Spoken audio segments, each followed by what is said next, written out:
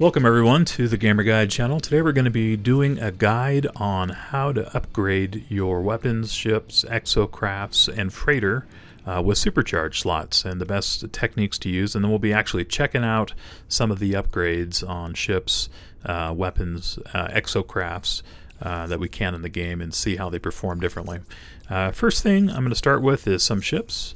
So as you can see, these supercharged slots have kind of a light purple glow. They're a little hard to see at first, but right here I'm realizing when upgrading that the best thing to do is to actually put your weapon on the supercharged slot and not the upgrade modules if you're in a ship.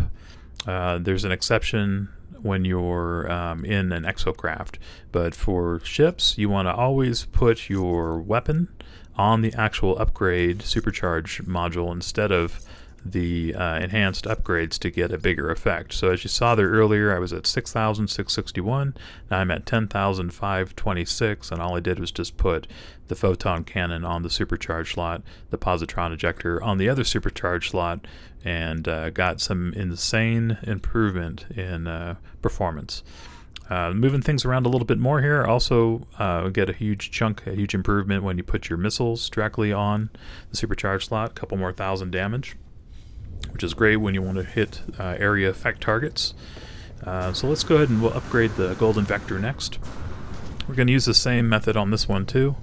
We're going to come in here, and if we have supercharged slots together, first we want to put the weapon on the supercharged slot if that's what you want to upgrade, and then next to it, if it has another supercharged slot, then we want to go ahead and put an upgrade. Let me move stuff around here a little bit, but you can see 35,992. I'm actually going to lower that a little bit. I'm going to keep the weapon on the supercharged slot, but I actually want to have a little bit better maneuverability. So as you can see, I put two of the upgrades for maneuverability on pulse engines on the supercharged slot. So as far as movement goes, it's the opposite. You want to put the upgrade on the supercharged slot and not the pulse engine and not the warp drive or the actual module itself. So just the opposite for movement. For weapons, you put the weapon type on the supercharged slot, but for movement you will put the upgrades on the supercharged slot. So as you can see, I got 2303, which is great. That's the fastest ship I've created thus far. So I'm just taking it out for a spin real quick. Previously, before the supercharged slots, I was getting maybe 13, 14 at the tops for ships, especially fighters and stuff, but now I've basically added 1,000 or almost doubled what I can get just by putting a couple of the X-class upgrades next to each other on the supercharged slots. So I'm not sure if everybody's golden vector is going to be the same as far as where the placement for the slots are. But yeah, it's a huge improvement as far as maneuverability. I heard some people saying that, you know, they couldn't quite get to where they were before, but in my experience, I've been able to surpass what I was able to get before as far as maneuverability stats and warp stats without the supercharged slots. So now that the supercharged slots are here, I'm really surpassing what I was able to get before. And now you should be able to get most ships over 2,000 if it's a fighter or a solar sailor or an explorer. Those should be pretty easy to get over 2,000 if you I shouldn't say easy, but if you want to min-max and get all the S-class or X-class upgrades and do your due diligence, you can get most ships over 2,000 maneuverability. So yeah, pretty fast.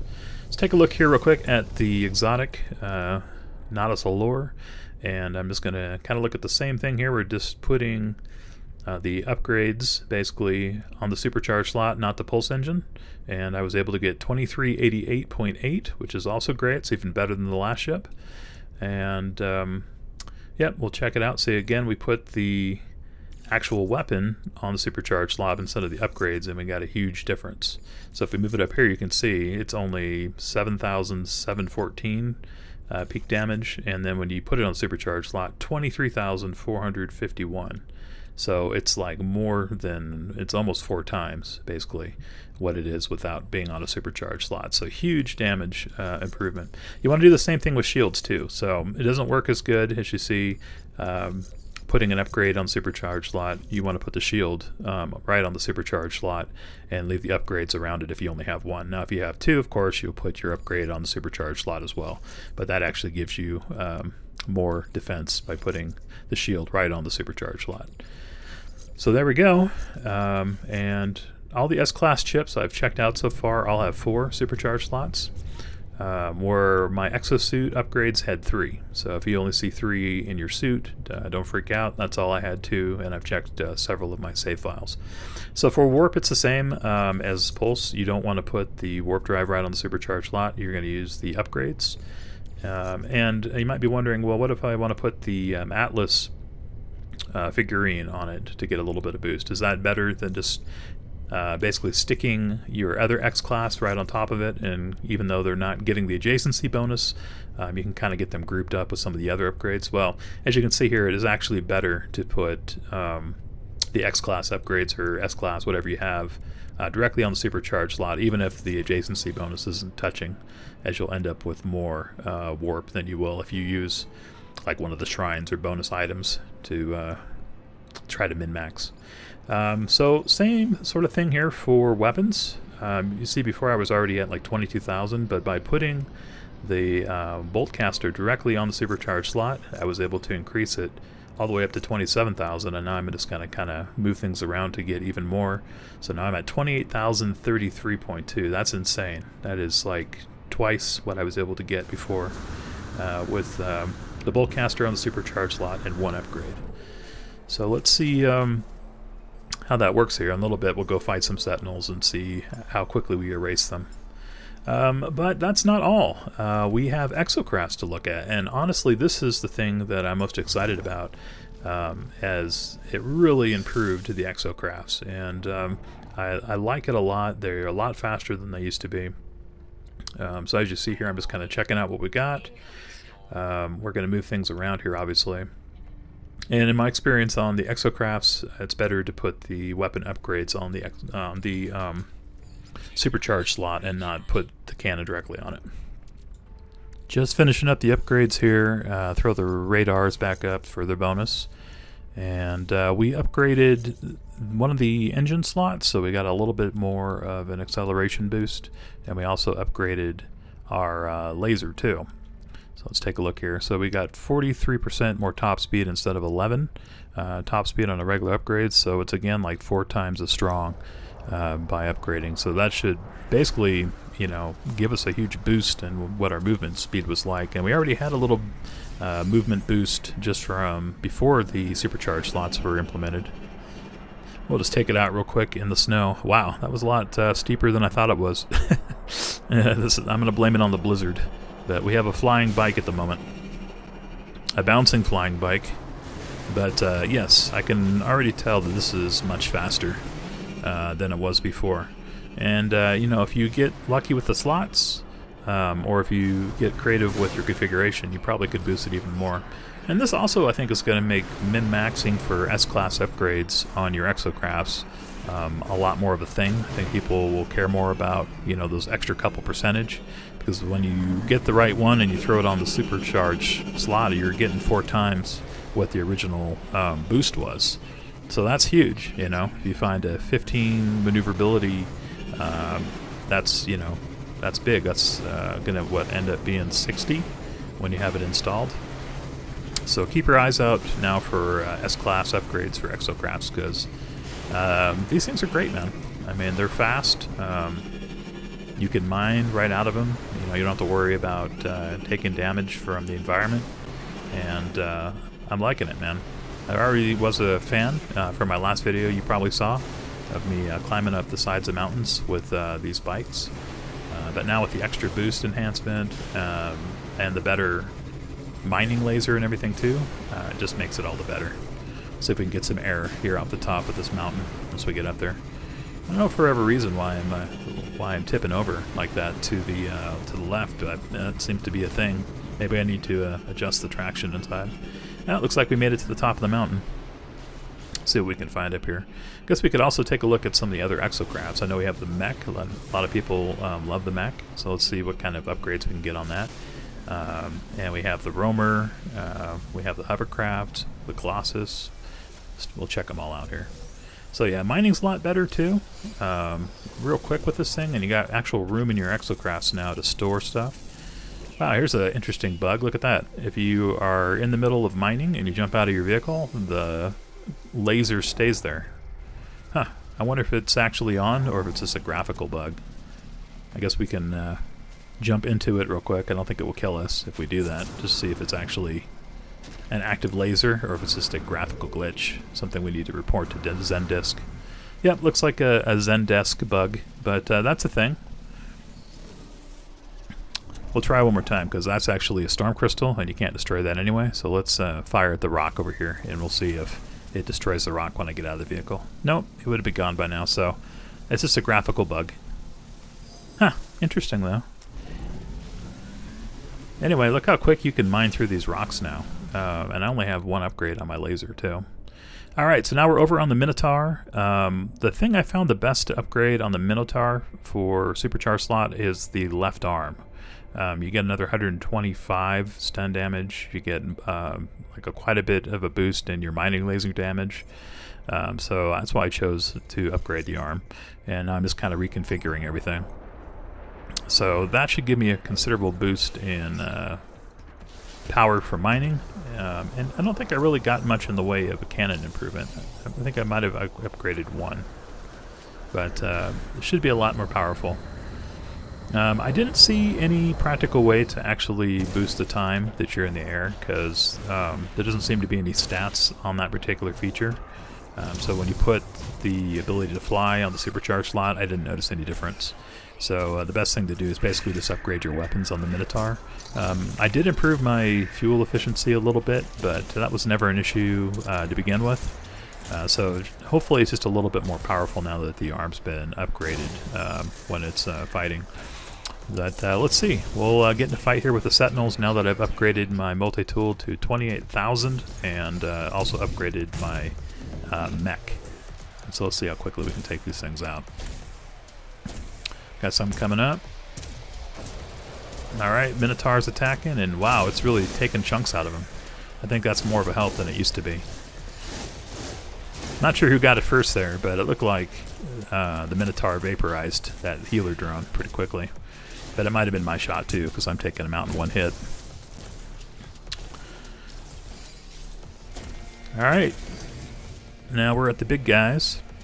Fast forwarded a little bit and jumped into the mech just to see what kind of damage we do when we're actually controlling the gun on it. And yeah, it's pretty good damage. I mean, it's not the 28,000 my multi-tool is, but if you're earlier in the game, this would certainly be a really nice way to take out these Sentinels. And the nice thing is too, it looks like it's doing splash damage, so even though I'm not hitting them for as much, I am taking out their neighbors. Wow, look how quick I'm taking down this mech. I think we got a healer drone on it. Let's see if we can find it. And even the mech's taking a chunk out of that guy. He's down. One shot on the healer drones. Nice. Yeah, this is way more powerful than it used to be. Let's go and grab our upgrades real quick and we'll go hit up some more vehicles to upgrade. Alright, we're going to head off the snow planet here and we'll head over to the Sentinel Tower we just earned. But over there, we're going to go ahead and continue upgrading some of our different Exocrafts and seeing how they perform now that the supercharged slots have arrived. And maybe we'll get a cool tool too. Alright, let's see. We'll go ahead and I think our mech's going to follow us here anyway since it's in the same system. So as soon as we get out, it will probably appear. But let's also grab our Sentinel guy. You know, I wonder if he's through your Sentinel pet, or whatever they call it. I think he's got a name. I forget what it is, though. If he threw that in a supercharged slot, if it would damage for more. I haven't tried that, but interesting thing to try out on your own. And it would be cool if you could supercharge your pets, too, but I'm just going to bring one out to check it out again. As Bovin's finally grown up. He was a little runt not too long ago, and now he's a full-sized T-Rex.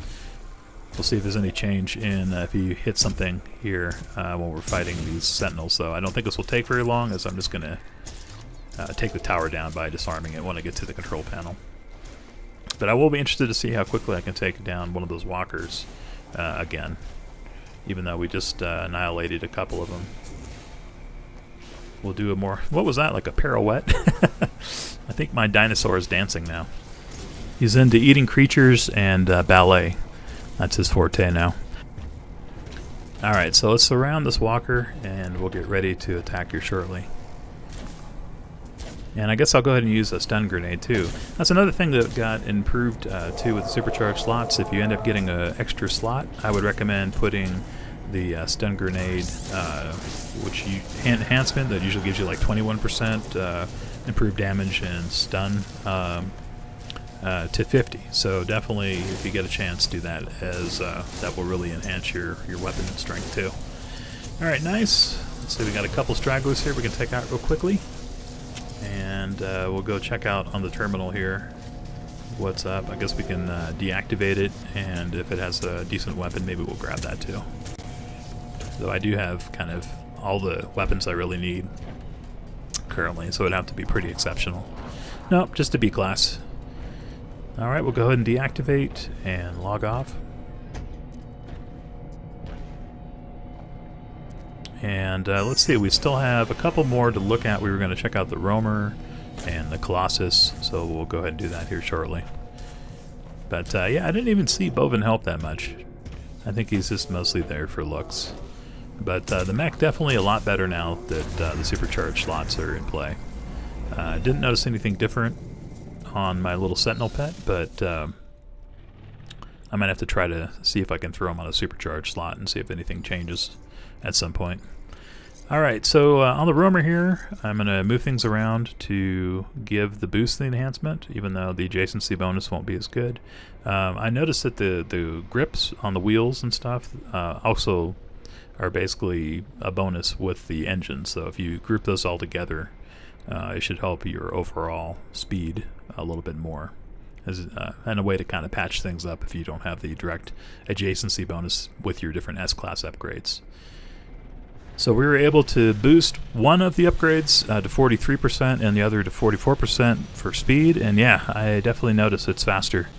And then we are also able to boost the actual boost upgrade module S-Class too, which gave us a nice, I think it was like 67% if I remember right.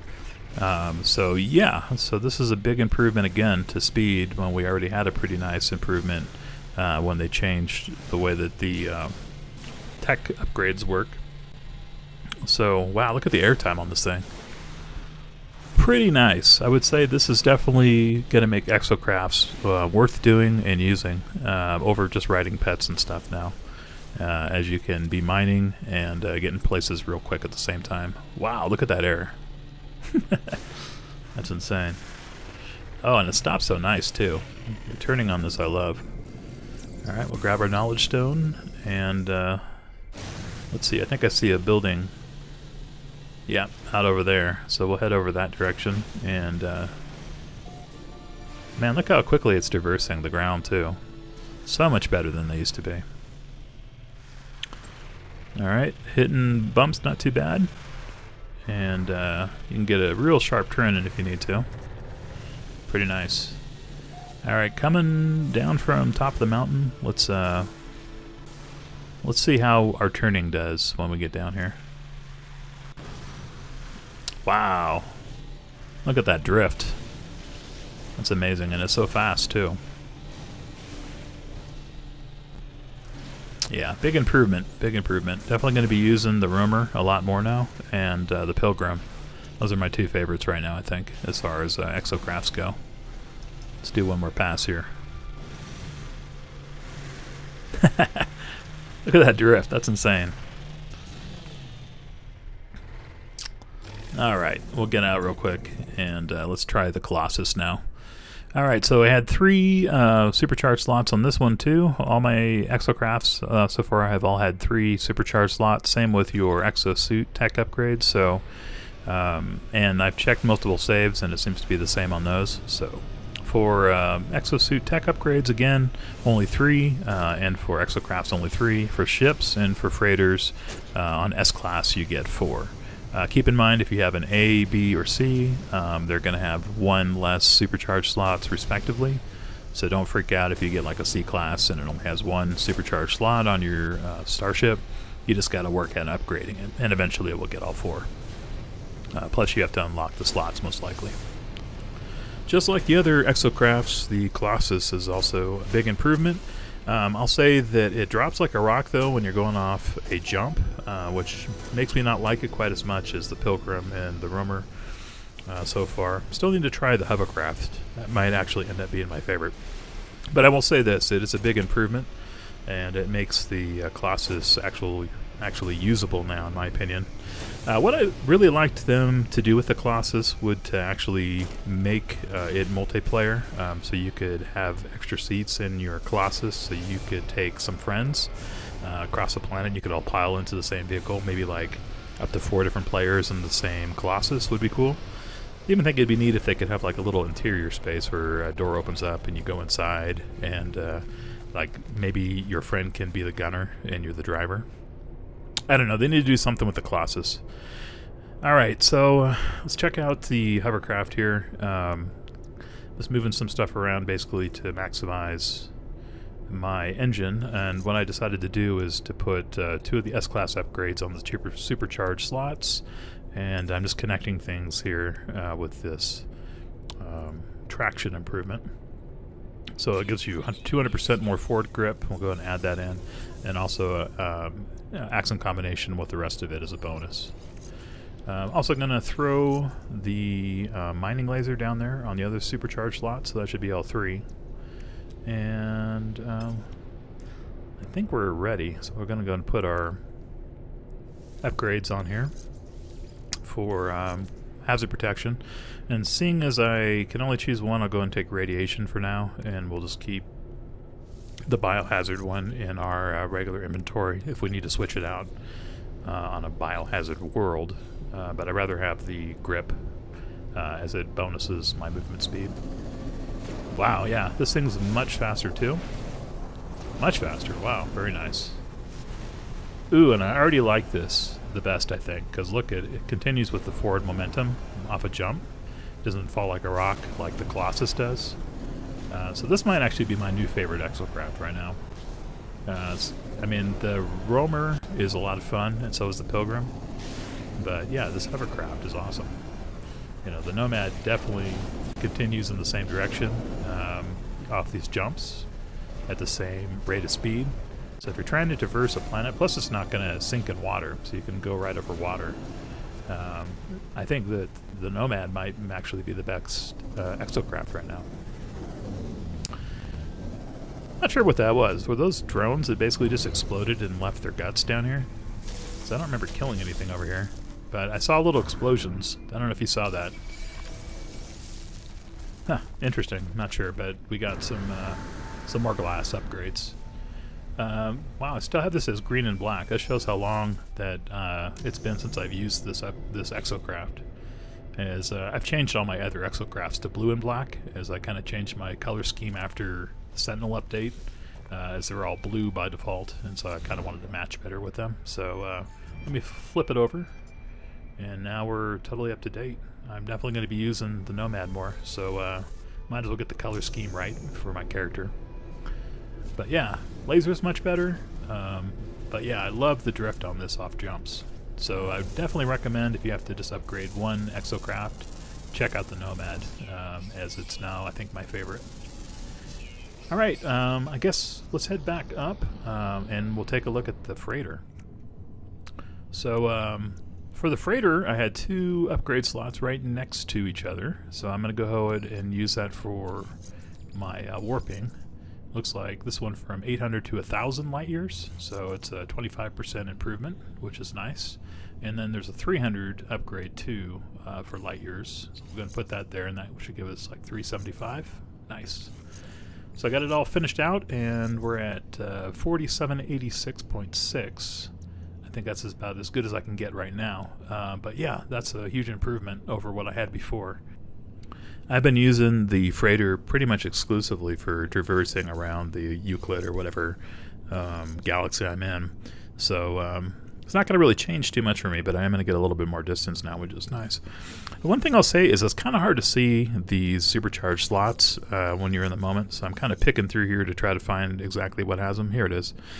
So Expedition Defense got a supercharged slot, which I'm fine with. I'm not going to change that.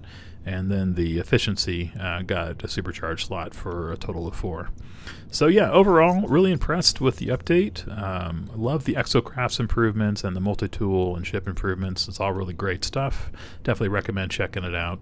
If you guys would be so kind as to give me a thumbs up on the video, I'd certainly appreciate that. And hopefully this has been informative for you and helps you get your own stuff upgraded in No Man's Sky. Anyway, appreciate you guys watching. Leave a comment if you like, and I'll see you guys real soon here on the Gamer Guy channel. Later.